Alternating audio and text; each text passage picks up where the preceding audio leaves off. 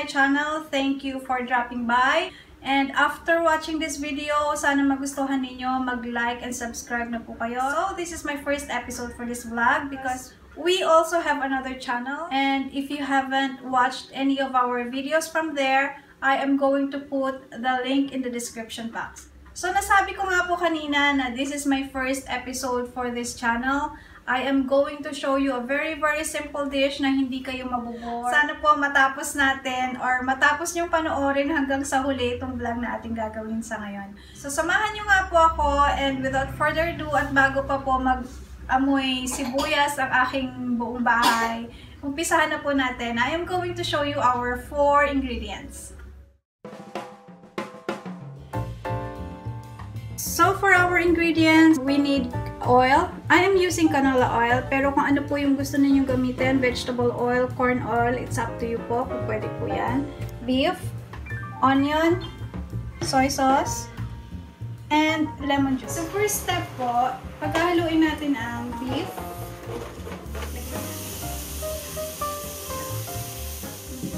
And soy sauce.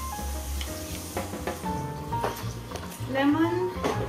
Tapos, pakakulaan lang po natin siya ng siguro mga 15 minutes and then we're going to fry it.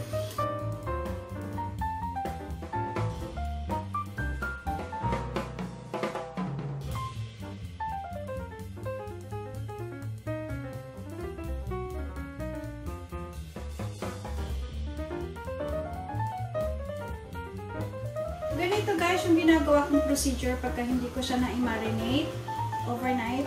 Pinapakuluan ko muna siya sa toyo at saka sa lemon para ma-absorb ng meat yung lasa ng toyo at saka ng kalamansi or lemon.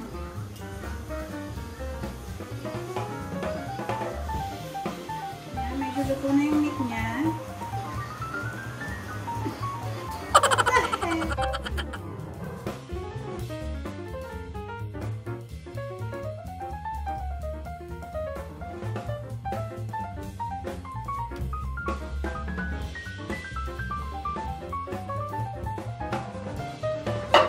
With the same pan, lagyan natin siya ng konting oil.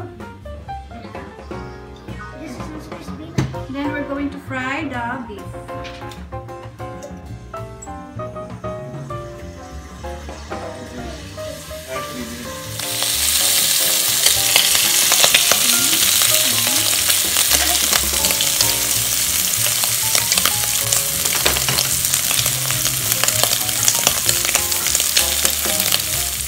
Kanina pa dapat ako tapos mag-film. Kaso, hindi ko mabuksan itong stove. Dinalaw ako ni katangahan. And then, I think this is okay now. We are going to add the sabaw na. Ito yung sabaw niya guys. Yung pinaghalong toyo at lemon at yung konting katas ng meat. So we're going to put this back here in the pan.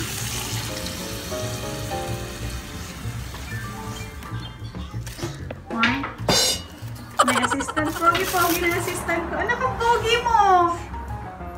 Iba nagagawa ng iPhone sa'yo. Hindi napapokus eh.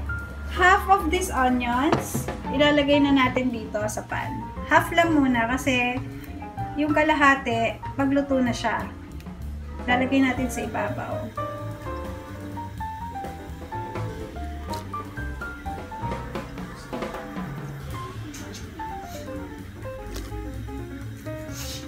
Konting halo lang. Konting halo, tapos antayin natin maluto yung sibuyas, and then after that, luto na siya. We're going to add the other onions here para lang sa toppings. Takpan natin ulit 2 to 5 minutes. Iba talaga pag first vlog kasi ang dami mong palpak na nagagawa. Like this one, kanina akala ko may apoy siya pero wala pala. So tagal-tagal ko, bakit tagal kumulo? Hindi siya nag-iingay. Wala pala siyang apoy. Ayan, so we have to wait for this to boil ng konti and then hahamuin na natin siya. We're going to do the plating na. But before that, I am going to go to my kitchen para magsaing kasi darating na ang aking mga alaga.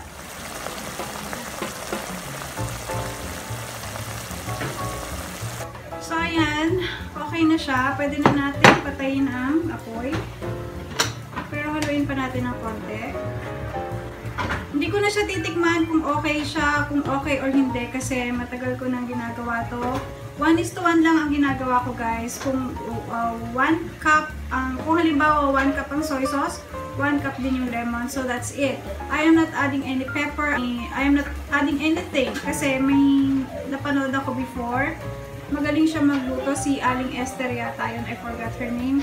Ang sabi niya, hindi daw beef steak ang beef steak pagka maraming nakalagay dun sa niluluto mong beef steak. Ano lang daw talaga, toyo and calamansi or toyo and lemon. And sibuyas. Yun lang daw yung ingredients talaga ng beef steak. So, eto, okay na, patay na natin ang apoy. Put it in a bowl. Tapos yung remaining onion, lalagay lang natin sa ibabaw mamaya. Pag nag-beef steak kasi ako, gusto ko marami talagang onion. Actually, kahit yung onion nga lang ang kinakain ko, masaya na ako. Kahit walang beef or any meat. Kita ba yung ulo ko, anak? Oo. Opo. Opo. But not your hair. That's okay. As long as they can see my face. So, yung remaining na onion, lagay na natin siya sa ibabaw. Mommy, but they said no putting other ingredients. No, aside from onion and toyo and lemon, no pepper, no sugar, no anything. Tikman na natin. Daddy, tikman mo na to. Sawa na nga sila dito eh.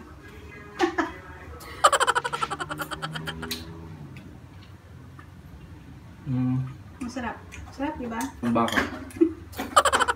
Okay. Masarap daw. So guys, we finished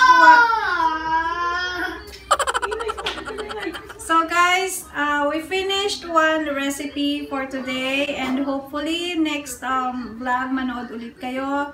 So, sana na-enjoy niyo tong vlog na to, and if you have any questions or any suggestions na pwede nating iluto, just leave a message dun sa comment section and we are going to do that. Thank you again for watching. Hope to see you again on our next vlog. Thank you for watching po.